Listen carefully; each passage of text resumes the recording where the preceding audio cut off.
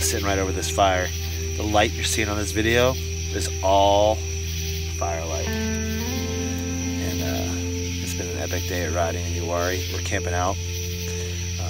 Our fire looks great. We got some ribs ready. I'm about to go grub. Hope you guys enjoyed the ride today. We're going to be back out in the morning. What's up, everybody? It is the end of a pretty long day. It is what time is it now?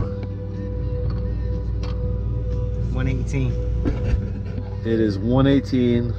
We're in the old camper van now.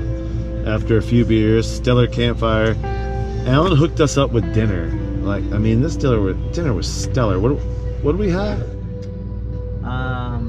Ribs that I smoked back during, what was it, Memorial Day, with asparagus, broccoli, and a mixed green salad.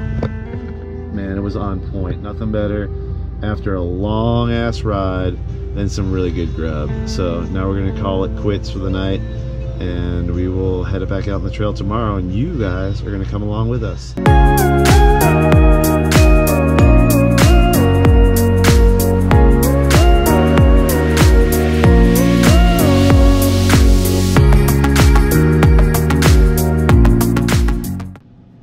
Good morning, ladies and gentlemen, from the trail.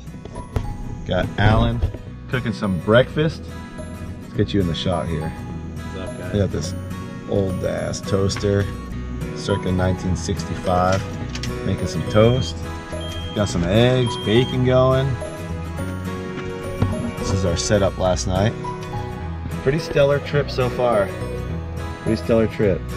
So we're gonna eat some breakfast, pack up the camp, head over to the trailhead, and today we're gonna loop Kiowa, and it's the Kiowa Trail, right? Did I say that right? Kiowa Trail in Uwharrie State Forest. So tag along. We spent the night last night at Canebrake Horse Camp near Baden Lake in Uwharrie National Forest. This place was fantastic. The amenities were great.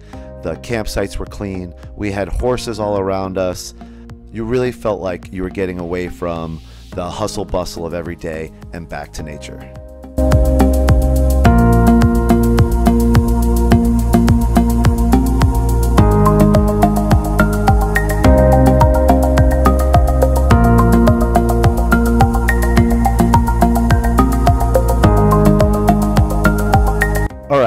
Enough of this sleepyhead stuff. It's time to wake up, get stretched, get ready to hit that trail.